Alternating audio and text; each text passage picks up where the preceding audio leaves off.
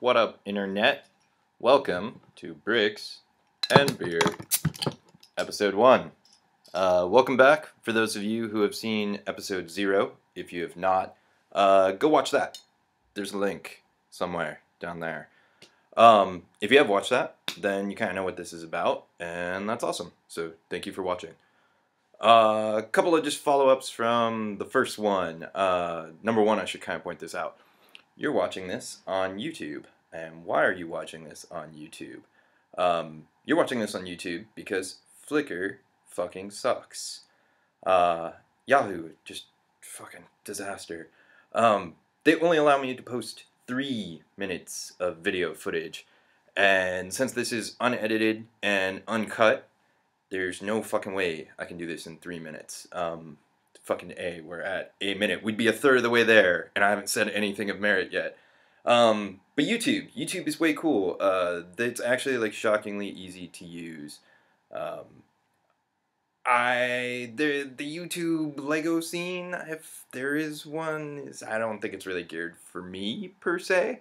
I wanted to have this all self-contained in the Flickrverse, but that's just not going to happen. So if you're watching this on YouTube, you can go check out the Flickr. There'll be a link there, and this will point to Flickr, and Flickr will point back to here. So fuck it, it's in 2 places. It'll be kind of 2 different things. If you leave me a comment, though, in either place, that's awesome. I appreciate it. I don't really care where you leave the comment. I'll check both. I'll read them. Other follow-up things. So guests, people, other people besides me, so that way you don't have to just listen to me. That is going to happen, but it's a little tricky because I have to do it in person. Some people have suggested I go to Skype or Google Hangouts or something like that. There's a couple of issues with that. I do a regular Google Hangout thing with some friends of mine, and there's some connectivity issues, and I listen to a bunch of podcasts, and they have guests, so it's 5 dudes on a Skype call, and every motherfucking time, something happens with the connectivity. Somebody's telling a story, and it's always when somebody's hyping up the best part of the story, and they're like, and then I was, and then fucking the other 4 people are like, yo, Danny, you're lagging, you're cutting out. Danny, what'd you say? Nobody knows what fucking Danny was talking about. Danny's not a real person. Well, Danny's a real person, but not, it's a name. I'm just using a name. So yeah, guess. I have some plans to have some people on, and maybe I will take the laptop and take it some places, and we'll fucking hang out, and we'll drink some beers, and we'll fuck around with the bricks. We'll talk about some buildings and some models and shit with other people. But for this one, it's just me. That's all you get, just me. So if you made it this far, awesome. Stick with me. There'll be some cool shit I'll show you guys. Second thing, third thing, whatever. The next thing, why beer? So it's a good question. You should ask yourself that right now. I'll tell you why beer. So my wife kind of gave me some shit when I told her I was doing this, and she was like, "Are you just drinking on the internet to make yourself seem cooler?" And I was like, "Well, yeah, but that's not really the reason I'm doing it. I really want this to be a casual, communal kind of thing. I actually do this over fucking Google Hangouts with some people, and it's cool, because I like people who are into Lego and drink a beer, and they kind of go hand in hand, and I'll kind of get to that. I'll talk to about why it's a good thing. But let's talk about beer, just in general. So, the idea is, I'm going to drink some beers. Hopefully you guys are drinking beer when you're watching this. That would be amazing. If you are, tell me what kind of beer you're drinking.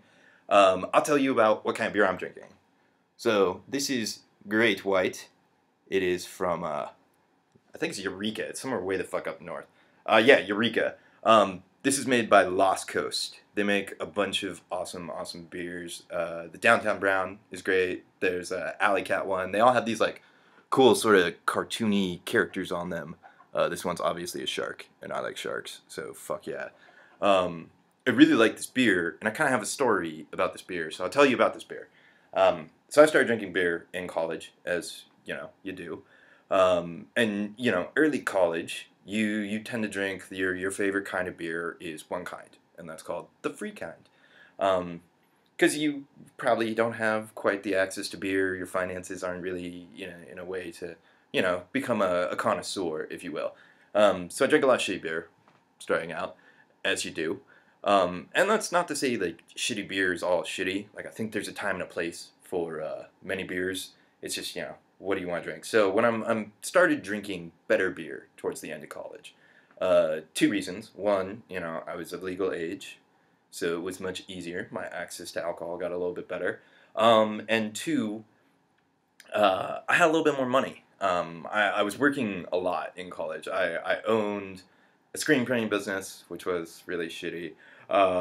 It not shitty. It was fun, but it was a shit ton of work, and it was not a monetary thing. Like I made no money, but it was fun because I got to print T-shirts with my friends, my roommates, and it was like another crazy collaborative project art thing. And then on top of that, I worked two like regular jobs. I worked one for the school. I did telefundraising, which is like telesales, harassing alumni for money. It was fun. I mean, I was okay at it, I guess. Uh, and then the other thing is I worked in a beat store, and this beat store was fucking the weirdest place ever. I went to school in San Luis Obispo, which is like Central California, and that it's a very very small town. And in this town, there's a very small bead store, and I worked there because they sold dinosaur eggs and fossils and rocks, and dinosaur eggs are fucking rad. Um, and so I like immediately became the senior employee within 6 months because the owners are they're characters. They're like twin 65, 70-year-old Brazilians who speak very little English, and so they were funny ladies. But that's not the important part of the story. The important part I'm setting context. If you bear with me, this will all pan out, and you'll understand this beer a little bit better, maybe. Um, so anyway, I'm working these two jobs, and in the summertime, I only have to work the two jobs and like run the screen printing business, but I don't have to go to school. So you got more time, so you work more. So I'm working at the school, like 3 days a week, and then the fucking bead store like 5 days a week. And slow in the summer, slow is San Luis Obispo, for those of you not in the know. If you don't know where it is or what the acronym is from, that I don't blame you. I didn't know that the town existed until like I was like, oh, that's a college on a list. Um, so anyway, it's this really weird small town. There's no drive-throughs. That's a city ordinance that they're like keeping the spirit of a small community with fucking thousands and thousands of 18-year-olds running around out of control. Um, so yeah, so context. So I go to work all the time. I open and close this bead store because I'm the senior employee and I'm a manager and responsible. So I work my like 8-hour shifts all the time, and I didn't have a car because I didn't need a car because it was a small town, and I lived probably like a mile and a half, mile and a quarter from downtown to my house. I could take a bus, but I never fucked around with the bus because it actually was free for students, but it never like got me to where I wanted to go at the right time. So I would just walk most of the time. It's a nice little half-hour walk or whatever. So I would walk home at 6 o'clock, summer evening, gorgeous, golden hours, sunsets happening. And I would stop at this liquor store. And if you go to San Luis Obispo, you should go to this liquor store. It's actually a deli as well. You should get a sandwich and get some beer there. It's called Lincoln Deli. I'm not gonna put a link there. You guys can use Google. I don't know if they have a website. They're a fucking liquor store. So anyway, I would go to this deli, and like as a treat for the end of the day, I would buy myself a beer, and they sell this beer in the slightly larger versions. So I would buy, myself a beer, and I'd drink my beer on the way home because the liquor store was much closer to my house than the work. I'm not walking a mile and a half drinking a beer, allegedly drinking a beer. I should point that out right now. This could all be fiction. You don't know. So anyway, yeah, Lincoln Deli, just rad. So I have all these like good memories of fucking college summers, like drinking beer, coming home and hanging out with roommates, and like it was a weird time in my life, but it was a fun time. So there you go. That's why beer, because fucking A, beer's rad. So yeah, so going back to the Lego thing, I guess actually I should address one thing off the bat, like the frequency. How often am I gonna do these things? I haven't really decided to like commit to a hard schedule. Like I'm gonna fucking put one of these out every X time units. I don't really want to like set expectations right up front and then totally fail. So I'll put these out for as long as it remains fun, as long as I have time. A couple other things. Oh, the mirroring thing. So if you've gotten this far, you've clearly noticed that the mirroring is hopefully fixed. Hopefully that does not say "ol pull." Hopefully it says Duplo.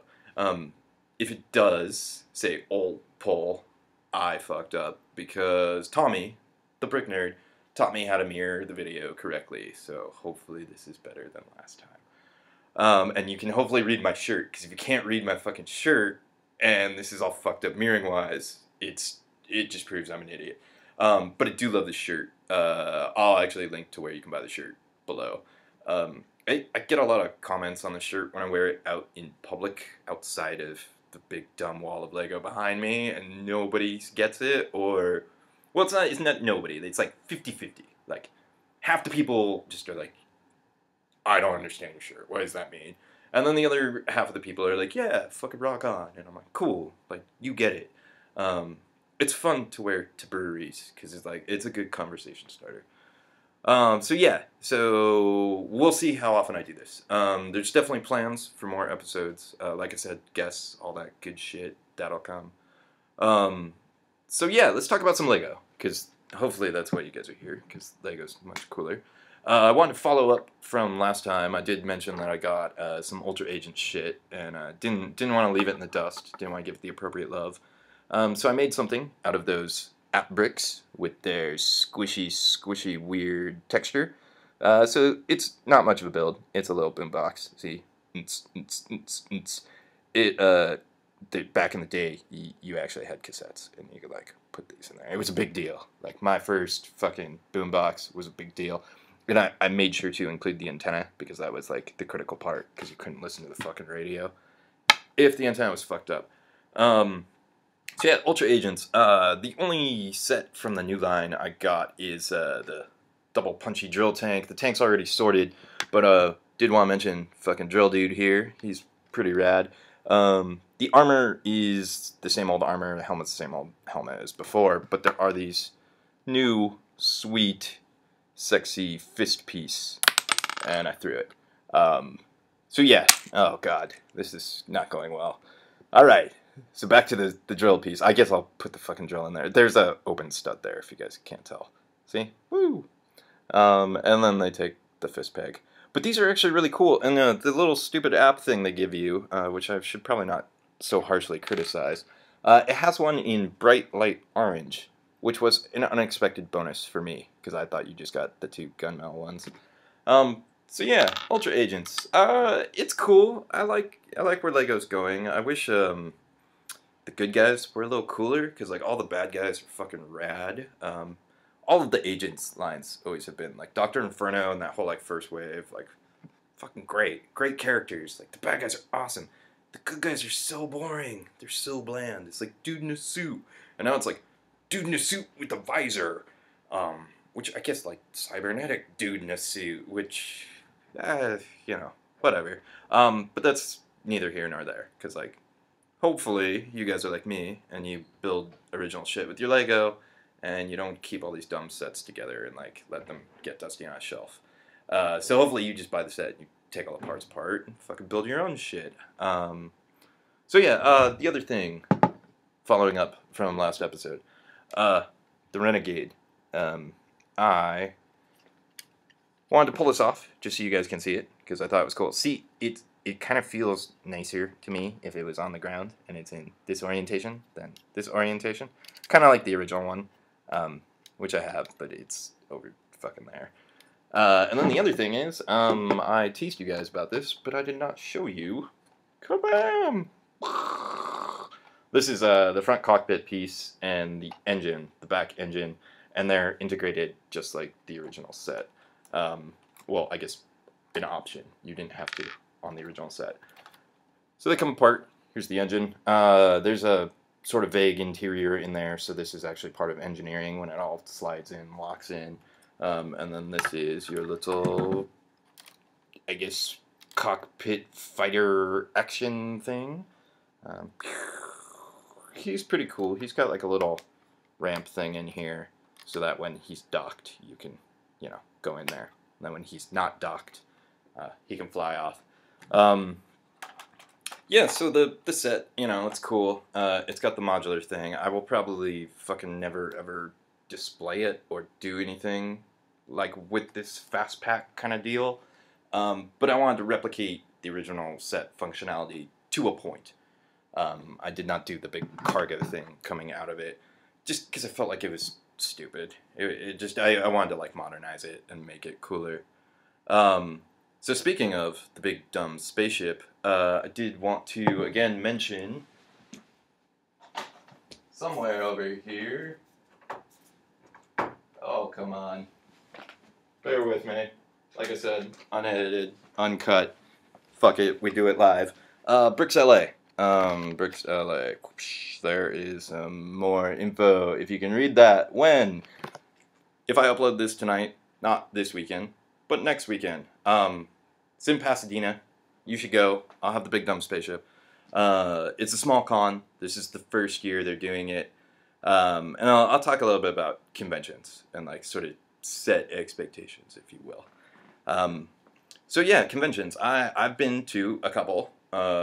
Maybe you guys have. Maybe you haven't. If you're watching this and you haven't, go for sure. Because like it's a way to prove it does two things. And I'll kind of like talk about my first convention, I guess, because that might be of interest to you guys.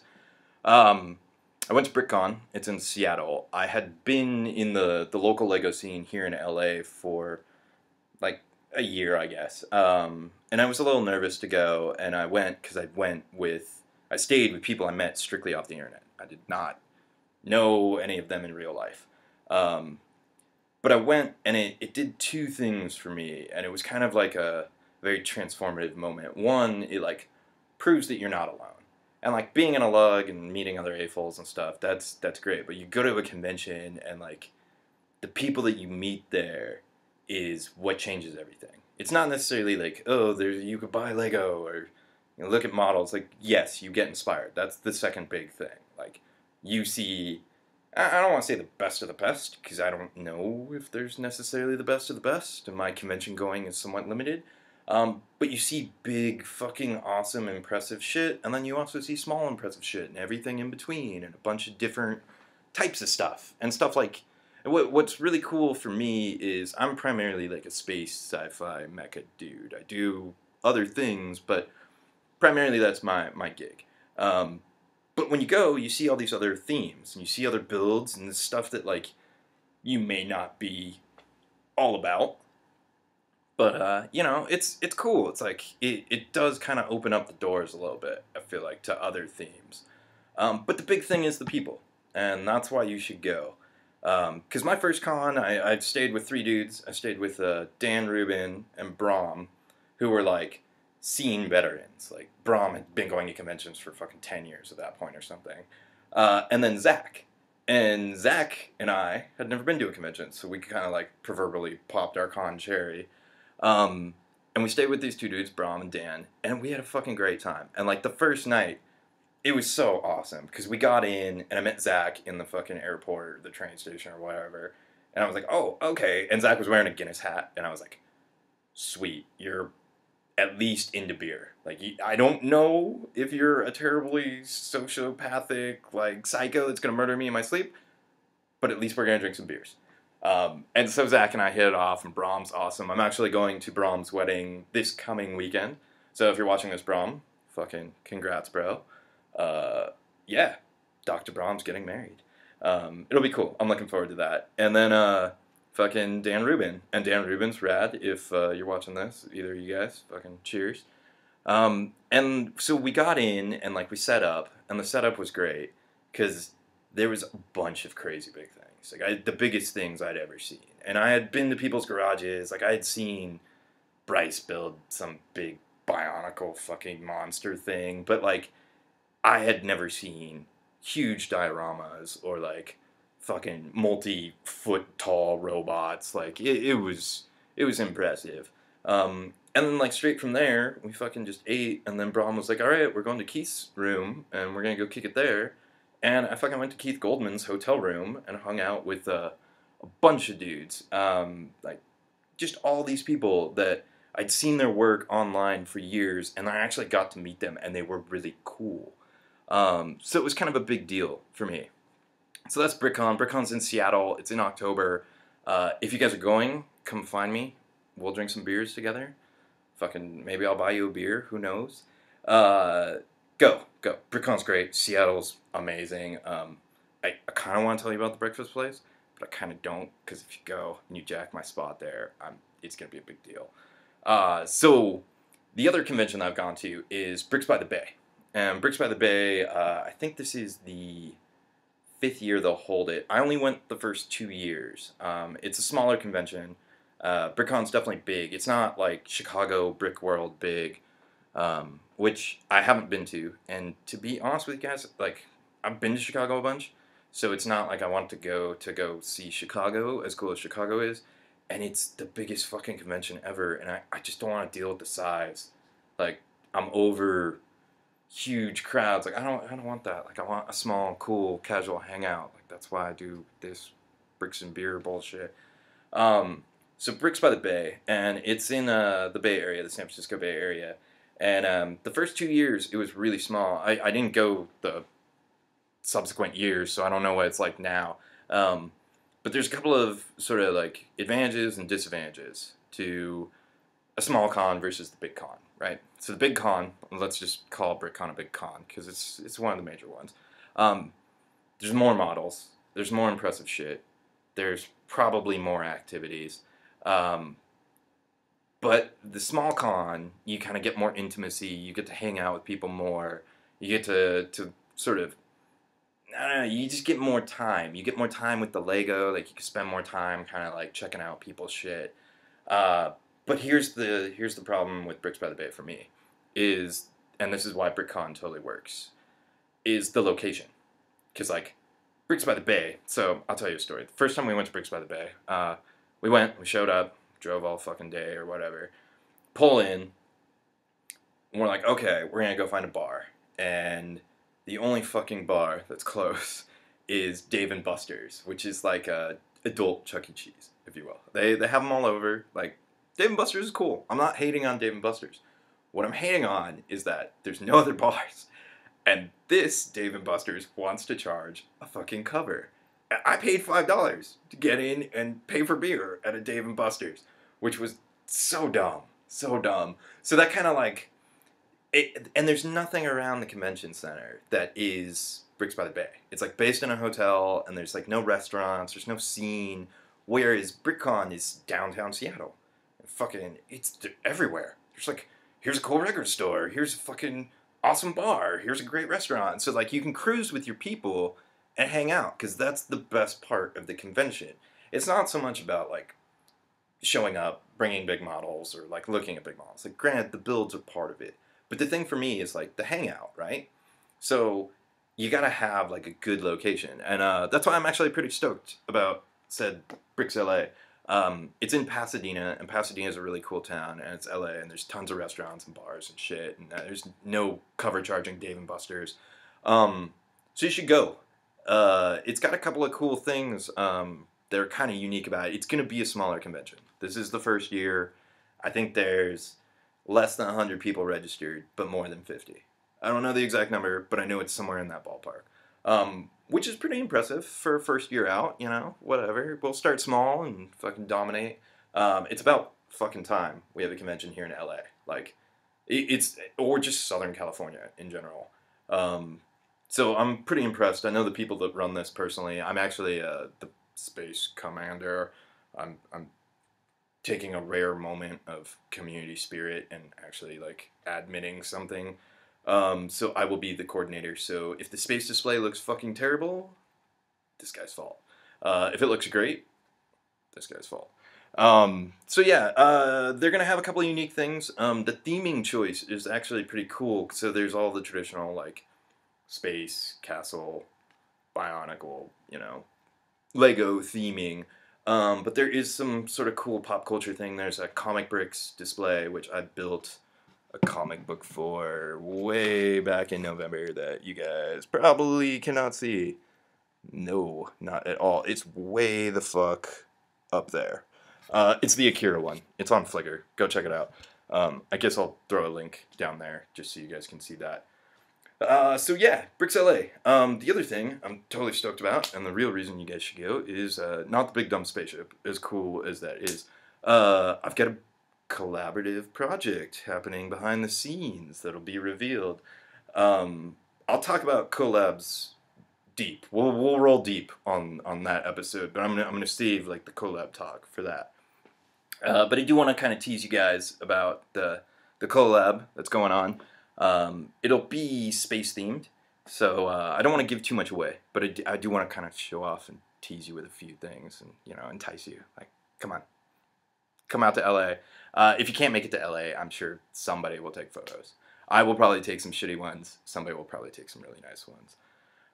So yeah, in this display with other people, so this is just what I've built, so this is in no way reflective of the final product. There will be some little dudes that look like this, and they eat you with their big teeth. They kind of look sort of Tremors-esque. If you guys haven't seen Tremors, go fucking watch Tremors. They're amazing movies. Yeah, so little printed head piece, which is kind of cool, and little articulated feet and whatnot, and legs, so they can run around. I have like a squad of them. So these guys will be chilling. They kind of look Tremors-esque for a reason. They may or may not be subterranean creatures.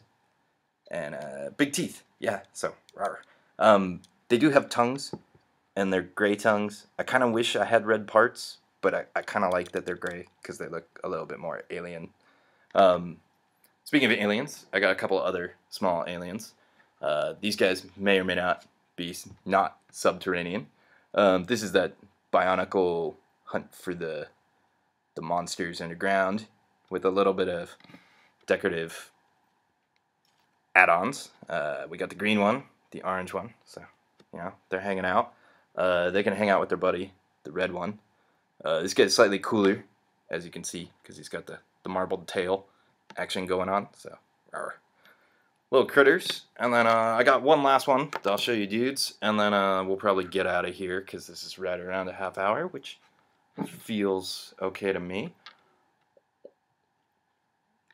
So this dude, he is kind of froggish and bites you just like the other dudes do. He's got some spines, and they're soft and flexible, which is fun. He's got kind of more articulation, but sort of less articulation. It's kind of the Legends Beast scale. So yeah, he's pretty cool. So you got these dudes, and then you know, you got these dudes, and you got the other dudes. So if you're interested in seeing these dudes in some sort of crazy collab project, go to Bricks LA. Otherwise, I'll tell you guys more about it next time. So yeah, that's episode motherfucking 1.